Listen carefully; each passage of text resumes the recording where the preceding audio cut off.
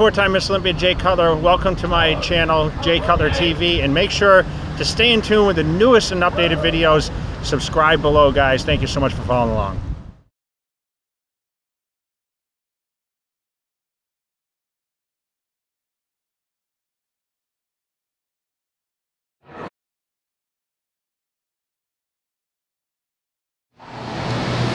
Hey guys, welcome to another Be Built by Brosie here at the Mecca.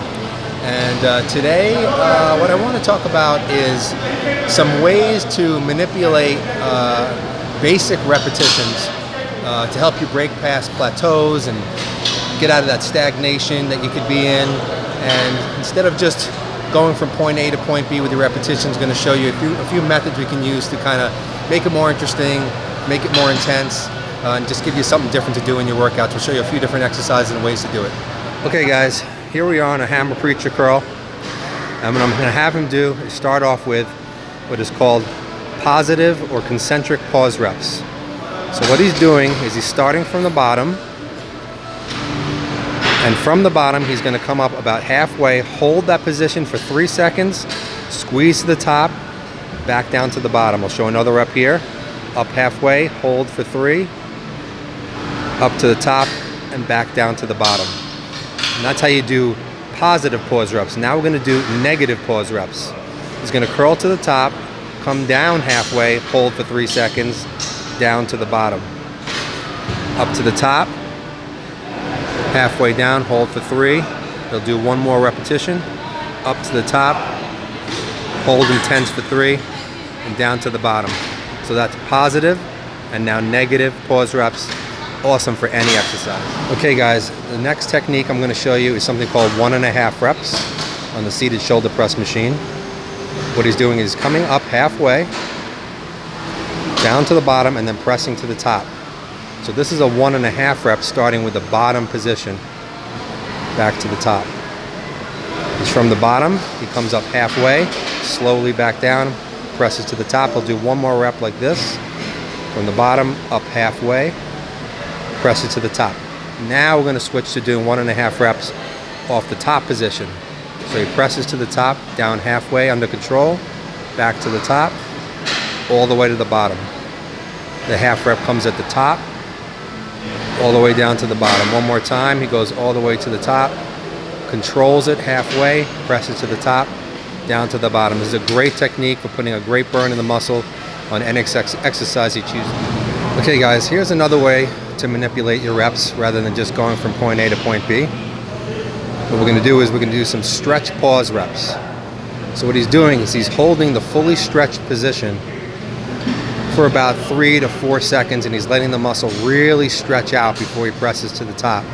This is especially good on movements like flies and any movement where there's a strong stretch at the bottom. Now what he's going to do is he's going to switch, and he's going to hold the top position and squeeze the top position for 3 to 4 seconds. And again, this is great for movements that have resistance at the top of the movement. So machines and cables are usually better than free weights in this regard. And again, another great way to manipulate the reps and give your body something different to deal with rather than just going straight up and down. Give this a shot. All right, one more technique for you guys, showing you how you can manipulate your reps, and in this case, manipulate the whole set. And what he's doing here is what I call 5-5-5 or 5-5 max sets, which is 5 reps from the bottom position, half reps to the midpoint, then half reps from the midpoint to the top, which he's doing right now, and then going for as many full reps as he can to finish off the set. You can do this on a whole bunch of exercises. A lot of people do this on curls, but this is great on all exercises. Here we're showing you on a side lateral machine, a 5-5 max set. Also very awesome for leg presses, leg extensions, leg curls, pretty much every movement. Great way to get a tremendous burn and break out of that stagnation. All right, Big E, this is Ask Merlin segment part of the show. This is actually your 3rd week back in the gym, so tell, I mean, I know how you're doing, obviously because I'm here every day, but why don't you let people know how it's been going. And I'm actually pretty pleasantly surprised how how fast you bounce back in here. It's you're almost back to normal now. Yeah. So the heart attack happened the day after Labor Day. So That's right. And I was in the hospital for only 2 days. So I guess I've been, I guess I took about 4 weeks off from the gym, 3.5 to 4 weeks off, and went back. The first week, trained really light. Obviously spent a lot of time talking to people and seeing everybody again, so that was kind of a break-in week. But you weren't that weak, though. I was actually surprised how, after a month out of the gym, you would think, oh man, all my strength is gone, and I didn't feel like you were so down in the dumps, Yeah, I mean, I was surprised too, because I was expecting to be really weak, because I went into the hospital weighing about 251 pounds. I came out of the hospital weighing about 224. Wow. So I lost about 27 pounds. So In 2 you days. figure just with the weight loss alone, Yeah. The lack of food, the heart attack, everything, I figured I was going to be weak as as starting out. But actually the weights didn't feel that bad in my hands. So I guess it's probably just from so many years of lifting. There's some muscle memory involved.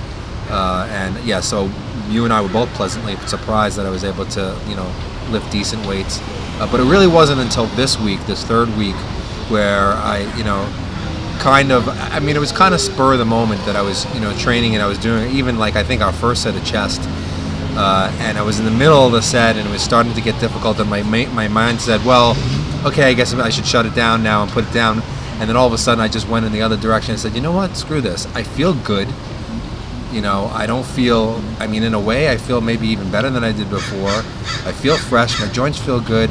Mentally, I'm there. I felt like the fear was out of my mind. I felt like I can push. That's what I was going to ask, because I know at the beginning you were kind of always in the back of your mind, you're kind of worried, to push the envelope a little too. And everybody kept telling you, take it easy, over and over. Yeah. And I think you did take it easy. You didn't push things too. But now I just really feel like it's almost never happened. It's like you're just, you're back in it 100% almost. Yeah, I literally was, getting out of the hospital and getting back to myself. At one point I was afraid to just sneeze. Right. Anything that would put any pressure on me. Yeah. So then, of course, getting back into the gym, my biggest fear was, am I ever going to be able to push myself again, or is it going to be too frightening for me? Yeah. Because I was afraid as soon as I feel my heart rate start to build up, that I would fear, oh my God, it's happening again, all these things. And I just threw caution to the wind, and I got over the fear quickly, and I pushed the set to failure, and it felt great. And I felt, not that my strength is all the way back or anything like that, but my focus was good. I felt good. I felt strong. I wasn't winded.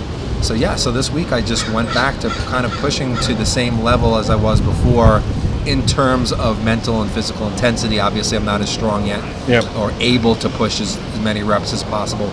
But yeah, I went back full force, and it feels really good. Would you say that coming back and training at Goals really helped you mentally? Because I really, we talked almost every day before, when you were just taking a break, when you were home for all these weeks, and after a while, even for me, the depression kind of sets in when you're not coming here all the time, when you're out of your element, out of your routine. I didn't even notice it. It kind of just creeped up on me. But after a while, I just kind of felt depressed and tired all the time. I told you I couldn't eat my meals. I was sleeping all day. It's terrible. It's like you're not coming here. It really brings you down. And I feel like since you've been coming back the past, better and better you are looking. You look, refreshed, like you said.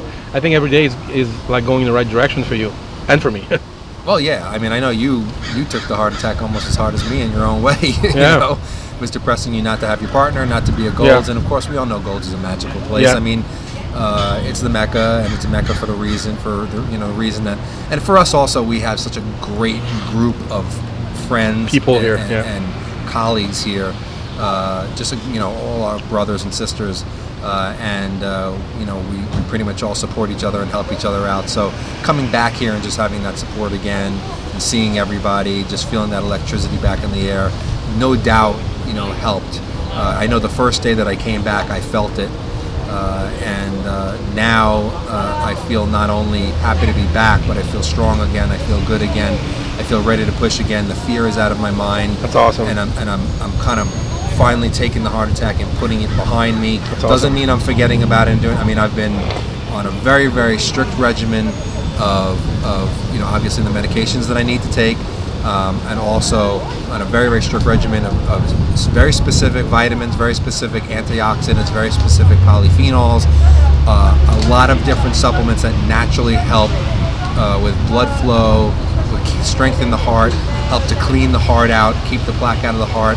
So I must take 50, 60 pills a day, but I do it and I feel good, and I'm now going to move past the heart attack. That's awesome. And start to, see the goals now. Yeah, we're lucky also that we have all kinds of, friends and colleagues like Dr. Rand, and you have some personal friends who know a lot about this, so you can actually talk to them about that, and I'm sure that makes you feel better also, to have professional telling you, don't worry, you're on the right track, everything's fine, and it's yeah, nice. Especially talking about Dr. Rand, and you guys know Dr. Rand because he has the show on here. Yeah. I spoke to Dr. Rand at length the other day, and he's basically saying, hey man, you're going to be better than you were before. Wow. He's like, you were functioning at at a very low level, not knowing it, thinking that you were functioning at a high level, but now that you're unblocked, my arteries are open, my breathing is going to be better, I should feel stronger, I should get better pumps, I should have better endurance. You get nitros in your veins. Yeah, I can finally get some nitric oxide going. And actually, the funny thing is I've been actually sleeping better, oddly enough.